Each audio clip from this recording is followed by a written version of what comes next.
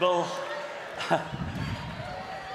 I bumped into Bill this morning. He came to the ministers, to the men's conference, and literally the scripture, Isaiah 3:10, that Pastor put up as our main scripture, say to the righteous, it will be well with you.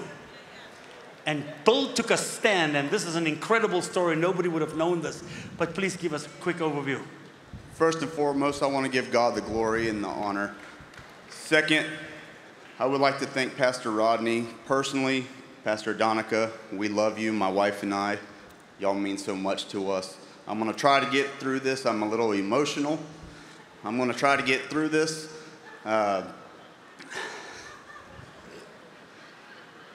Back in September of 2020, when this pandemic started and everything, I was working for a law enforcement agency.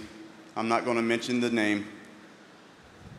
However, I was in Walmart, imagine that, because that was an essential place to be open. And I was buying bullets. And I was at the counter of the sporting goods to buy and purchase bullets. A lady walks up to my wife and I, and she starts just screaming. This crazy Karen starts screaming at us that we're breaking the law because we don't have a mask on. Well, long story just of this, she's seen my badge and my wallet as I was purchasing my bullets. And she went back to my agency and said I was brandishing my badge, and they suspended me from my agency.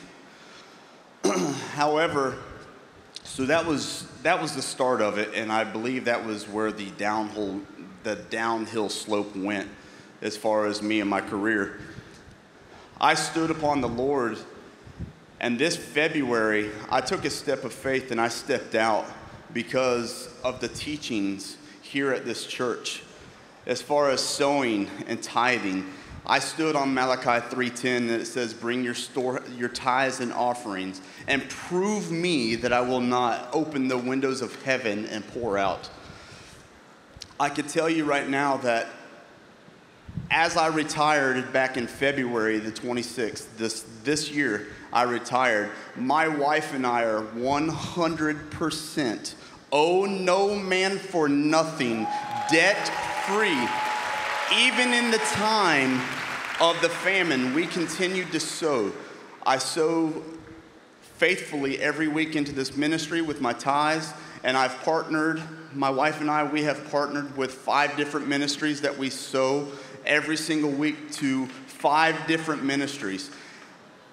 We have started our businesses, and right now we are so busy with our 2 businesses, praise the Lord, that we have financially become we owe no man for nothing except for to love one another.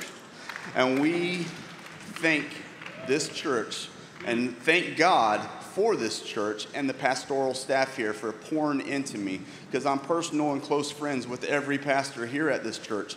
And they have poured into me and mentored me, and they stood behind me and encouraged me. And I just want to thank the Lord first, and then thank all of you.